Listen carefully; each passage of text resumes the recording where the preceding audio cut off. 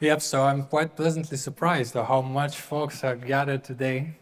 A couple of months ago, we had an event here when our chief multi-cloud architect presented the high-level overview of our migration to public cloud. And I thought that maybe I would like to take this topic and dive a little bit more deeper into it, not just something was written in our corporate headlines, but how things are actually done in practice. My goal for today's conversation actually is to give you an idea how cloud automation platforms work and how we here at Danske Bank are reasoning with infrastructure. And some, of course, will be quite pleasantly surprised that we are using quite a bit of Python tools here at Danske Bank, because I guess many consider Danske to be .NET Java mainframe workshop, very much unlikely to host events as such. So to move forward about the migration, first we need to look at the goals, why we're doing this. I guess the most prominent ones are these: to unlock new capabilities. This one is, I guess, quite straightforward. AWS has way more functions than you could ever build on-prem. There's no point for us to compete with them, as for them it's the primary business, not so much for us. So it's better that we would leverage their capabilities. Another one, this one's a bit of controversial. Reducing operating costs. If you would take the infrastructure that we have here and move it as it is to the public cloud, well, it's nothing close to reducing costs. Because only highly cloud optimized applications actually could end up being cheaper on the public cloud. To have an idea of what is this migration about, first we need to look at the landscape of Danske Bank infrastructure, its components. So our main building blocks are these. The largest circle, is an enclave. For us, it's just the subnet ranges, but not just that. Well, it's not that simple. It never is. What it does, it actually encapsulates all the infrastructure components that we have underneath. It's something like an application boundary. So whenever it's an enclave, we could consider, well, it's an application. It's something in it. This further split into microsegments. So within the enclave, we have microsegments. These contain virtual machines. Those, of course, those microsegments could be in different availability zones. More complex applications could have availability zone load balancers, because we need to balance before this availability zones, components inside of these enclaves, and between the microsegments are communicating. We have some firewall rules. So those are like a main building blocks, the main components of the applications that we have here at Danske Bank. Those applications can have any shape or form. Some are a bit more complex, some are smaller, some are between multiple AZ, some are single AZ, some are pretty simple and stuff. But the things where it starts to get interesting, the interactions. Like each application is communicating with one another, and if you look at it from the side, it would start looking like it's a complete mess. How would you migrate anything like this? It's like this is connected to that one and this, and then some kind of connectivity loop. So this looks like a very complex feat and so on, because if we look at infrastructure now, that means like we have 17,000 virtual machines, 9,000 enclaves, I guess somewhere around the 5,000 microsegments. It's lots of applications, each talking with each other. Some are higher criticality, some lower, and we need to migrate them all to the public cloud without, well, not impacting our availability, which at the bank level, well, it's quite expensive to not be available. So this migration, we're executing it in 3 steps. Well, if you look at it pragmatically, we're planning the ways, we're doing this migration automation, and everything falls into this landing zone.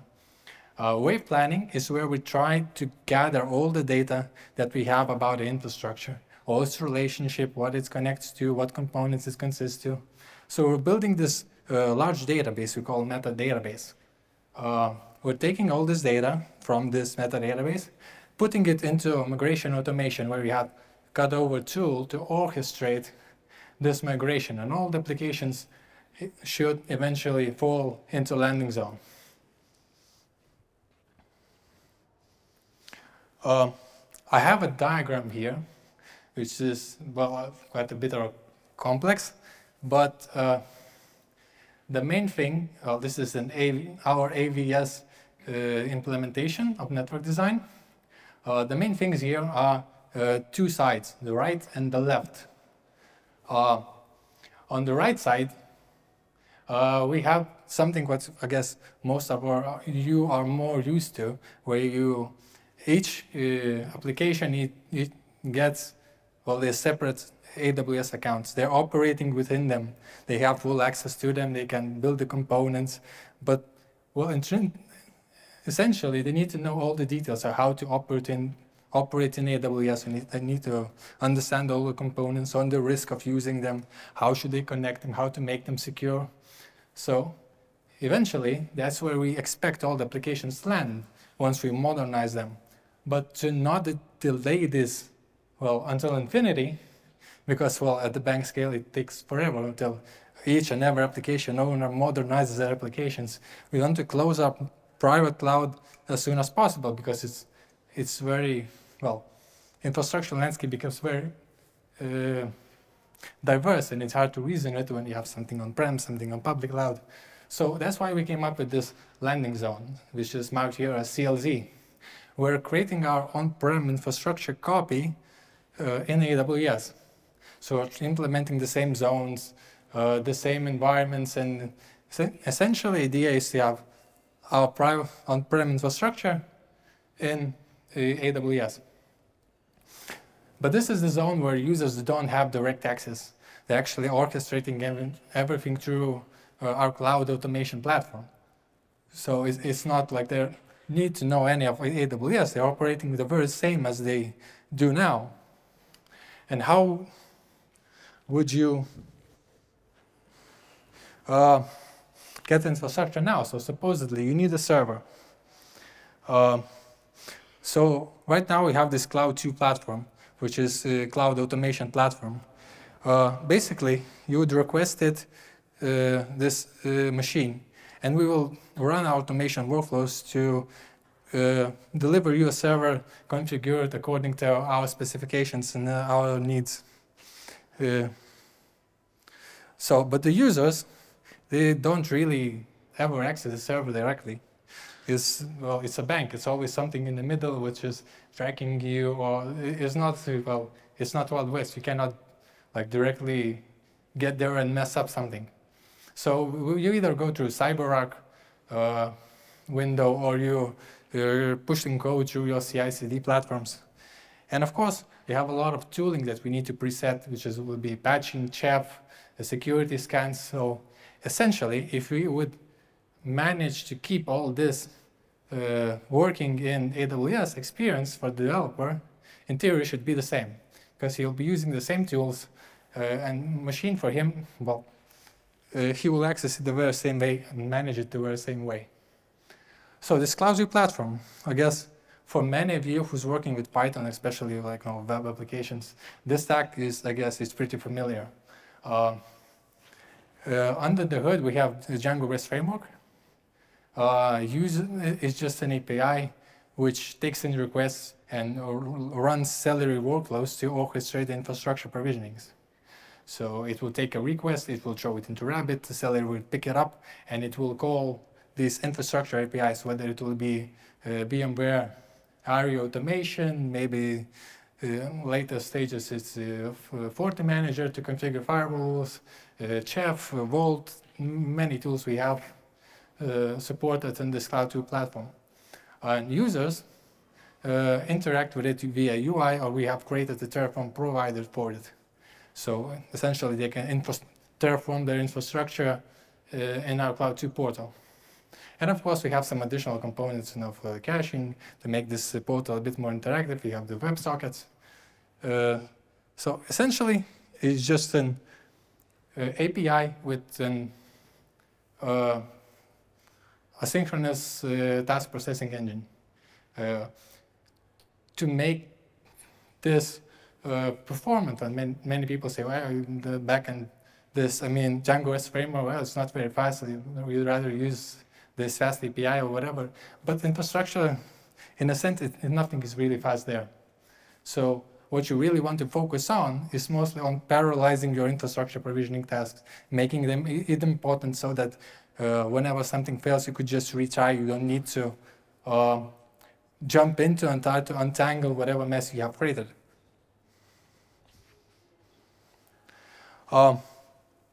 So if anyone would want to venture into creating their cloud automation platform, we basically use this Open Service Broker API. This API implements this spec. I don't want to really bore you much with these details of what the spec is, but it's essential for the conversation to understand these main components.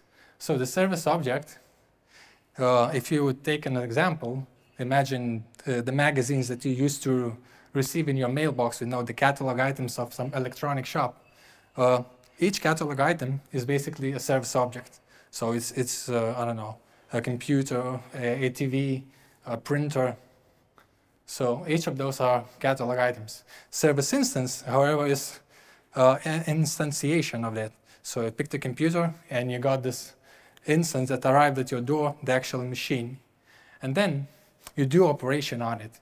Well, maybe you need to turn it on, you need to add some more RAM, you want to restart it or whatever. So everything ends up into being some kind of operation.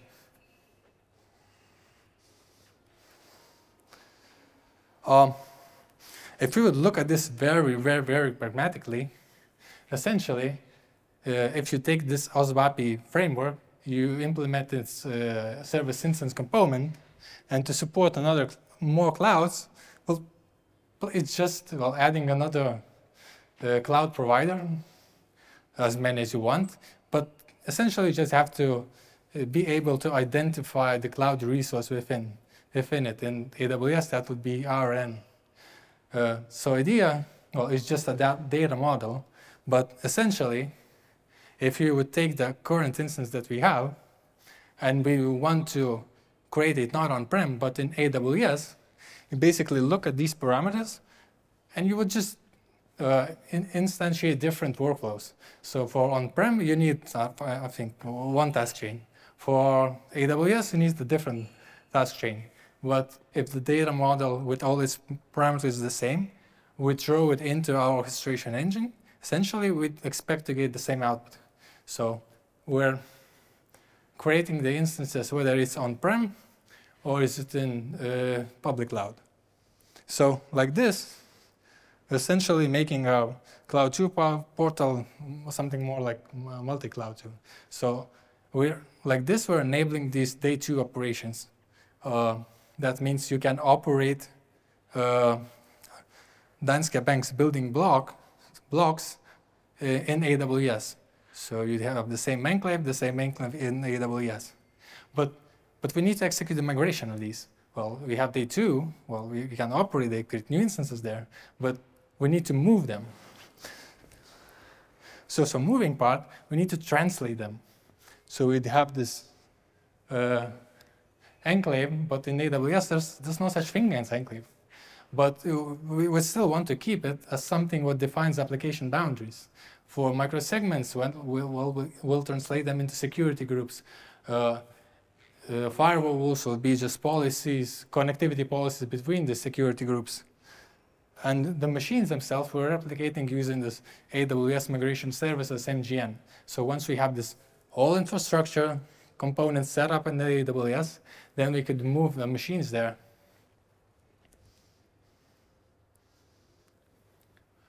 On how to do that, we had many ideas.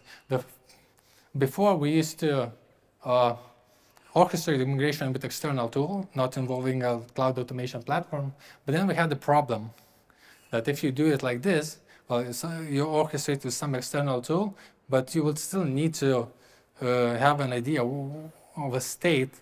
You have to synchronize everything back to this portal so that we would have this database of everything on what connects where, what is what, and we really need to keep everything the same, because if some external tool orchestrates something, and each time it builds different result, then this infrastructure essentially becomes inconsistent. So it's very hard to reason with it later. So to solve this, we came up with the idea that it's better to do it in discrete actions. So we decided to implement 3 actions for the migration. It's duplicate, cleanup, and rollback. Duplicate is when we take the on-prem service instance with all the same parameters they have on-prem, and we try to create AWS instances from them. And of course, we need to back it up in case we'll need to restore it. For cleanup, that's straightforward. You just have to remove this backed up instance and you leave the AWS. So the migration is complete, well, you have to clean it up. Rollback is when things start going sideways and you need to restore the data and remove whatever you created in AWS because, well, you'll maybe need to try it again with the next wave of migration. So, using these discrete actions, we're utilizing a cutover tool. Supposedly here we want to migrate app 1 and app 2 to AWS. So this cutover tool will go through each of the components it detected relationship it found in metadatabase. It will duplicate this into AWS. So right here, we're moving app 1 and app 2. So creating all the microsegments enclaves inside of AWS, setting up all the connectivity for it, and then we'll try to migrate instances there. However, supposedly something went wrong with app 1. We move the machines there, but we see some problems. Application is not operating as expected. So we're using these very same discrete actions to move it back in. So in this way, we issued a rollback on firewall 1, 2, and all the components of app 1. And we have to reduplicate this firewall 1 copy because essentially the boundary is being crossed anyways. Because at first it was all in AWS, now it crosses the boundary. So we roll back it and duplicate it again. So with these very simple discrete actions, we're moving our infrastructure to AWS in steps. And afterwards, we just need to clean it up once we're complete. Going forward, right now, we're starting the very simplest applications, which are not that critical, and we can afford to have some downtime. But with each and every wave, applications will start getting more and more complex, and we'll start adding more and more capabilities of type of instances that we can migrate. We'll focus on OpenShift, having this all load balances, AZLBs, MS SQLs, Rabbits, Cassandras, whatever, up until we are able to migrate criticality 1 and 2. But this will require us to do this, live migrations. Whenever the orchestration engine will become more solid and will be more confident to tackle these high criticality applications. But I guess at this point of time, this is all I wanted to share with you today. Thank you for sticking with me. I would ask you, if you find this interesting, of course, let's connect, because we're likely needing more PI soldiers in our squad too, as immigrations become more and more complex. And of course, follow us on Danske Bank if you want to join events as such. So thank you.